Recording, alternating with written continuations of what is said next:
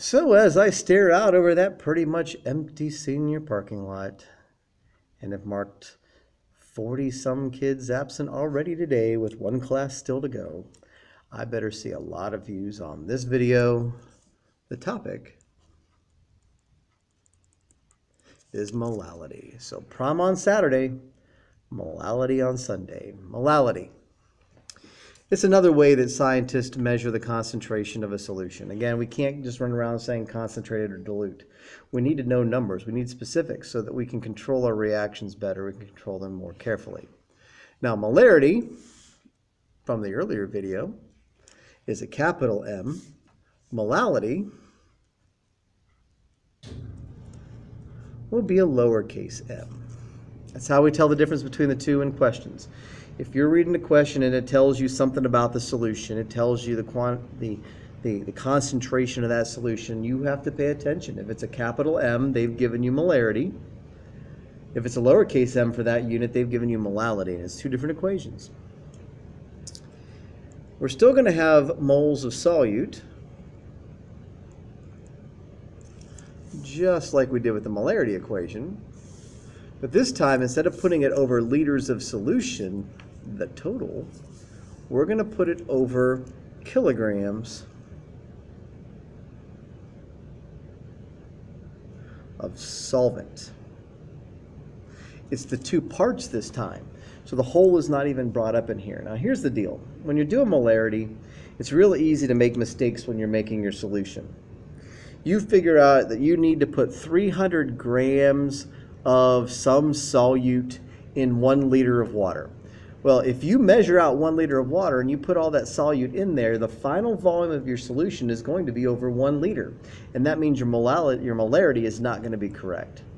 So you really can't measure out the solvent before you go to mix it. So what you end up doing most of the time is taking an empty container, putting your solute in it, and then adding enough water to get you up to the volume that you need. Now, problem is, what if you need 5 liters of solution and you don't have any equipment in your lab that will measure up to 5 liters? I mean, that would be a pretty big graduated cylinder.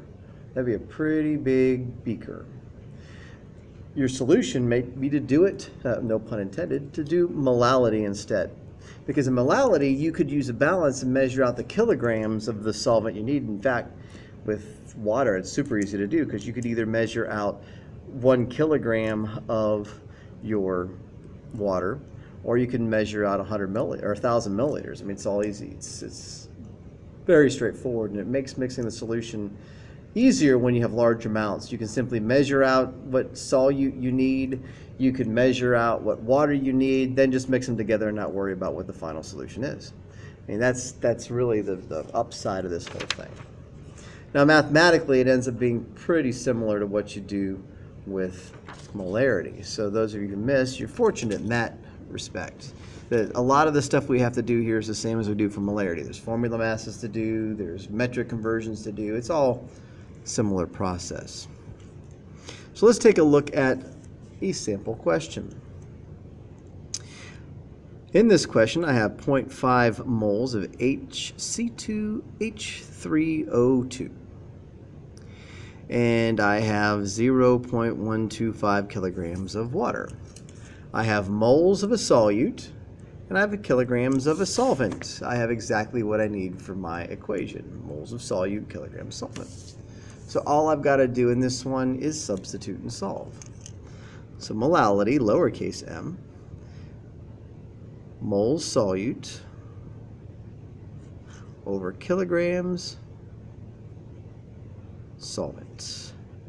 So moles go on top, 0.500 moles. Kilograms go on the bottom, 0.125 kilograms. Divide them out, 0.5 divided by 0.125 is 4. Now what I would do here is I would abbreviate it just like I did with molarity, but this time I abbreviate it with a lowercase m. Capital M is molarity, lowercase m is molality. And just like with molarity, I would want to write down what that is. Again, don't want any unlabeled solutions sitting in a lab anywhere. So when you do it, you calculate it, you label it, you put the molality on it, And you also put in the chemical formula, or at least the name, so that everybody knows what substance you're dealing with. Now that was the easy one. That's one where there were no conversions to do. It was just a nice, straightforward, easy one. You know me. I'm not going to make it easy on you all the time. I'm going to make you do some other stuff. And let's see what other stuff I want you to do. Ooh, there's some fun other stuff. Let me do question number 4. That way we can do a bunch of conversions and practice a lot of things. Final exam's coming up and you want to do well on it, so we need to practice some stuff. So what do we got here? We've got 0.5 kilograms of C2H5OH. You can tell when I wrote this, I was teaching organic chemistry just before it, so I put a bunch of organic compounds on here. Things that you're not likely to see here because we don't even touch organic chemistry in Somerville. I've given you this kilograms of what is probably going to be our solute. It does say dissolved, so that is the solute. And I've given you 3 molar solution. I've already given you a molality solution. I've already given you molality. So this, we're going to do a little algebra with. Molality is equal to moles of solute over kilograms solution. I've got that number. I want to figure out that number, mass of water. I want to figure out that number. I'm going to have to convert this to moles first to get that done. So let's do that. Let's find the formula mass first.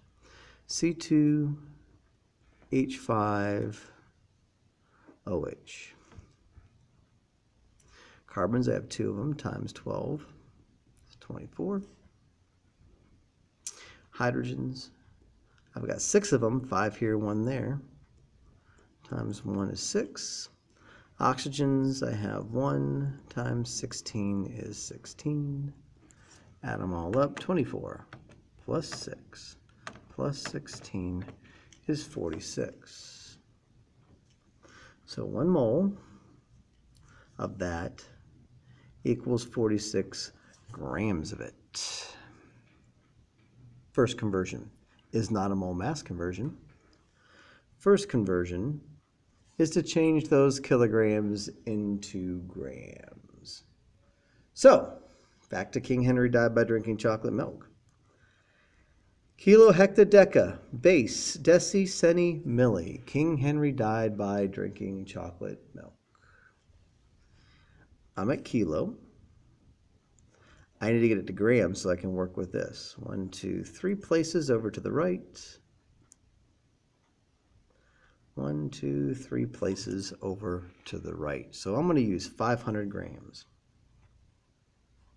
500 grams of that, C2H5OH, it's an alcohol. That one is ethanol. Set it up so the grams cancel. Grams here means it has to go on the bottom. And again, that's just the formula mass we calculated. And the 1 mole goes on top. Grams cancel. It's 500 divided by 46. That is 10.8695655, blah, blah, blah. Let's round it. 10.9 moles. Now the next step, the final step. I've got this. That's right there. My molality is 3. I've got this, just calculated it, 10.9. I'm ready to find my kilograms of solution. Variables in the denominator, so the best thing to do when the variables in the denominator is to cross multiply. So 3 times x equals 10.9 times 1, because remember there would be a 1 down there. Divide both sides by 3 to isolate my variable. The amount of water that I would need, 10.9 divided by 3, is 3.6. And it would be liters, or not liters, kilograms.